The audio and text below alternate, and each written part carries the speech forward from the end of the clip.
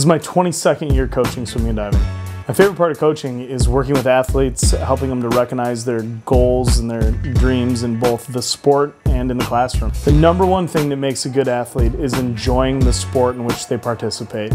If you don't enjoy it, it's going to make coming to practice a grind every single day. You have to be able to find the joy in what you do, and just remember that there's a little kid that fell in love with the sport at some time, and if you can find that little kid inside you and keep working like they would, you'll be just fine in any sport you choose. Stick with it. It's a hard sport if you really just don't put your mind to it, try to enjoy being around your teammates, and stick with it. It all pays off at the end of the season, and the end of the season is what makes you want to come back for the beginning of the next one.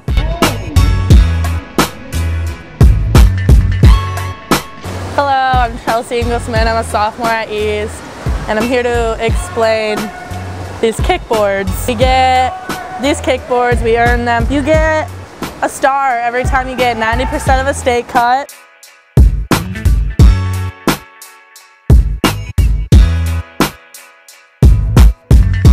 I've been swimming for 1.5 years. 10 years. 9 or 10 years? Since 8th grade. 3 years.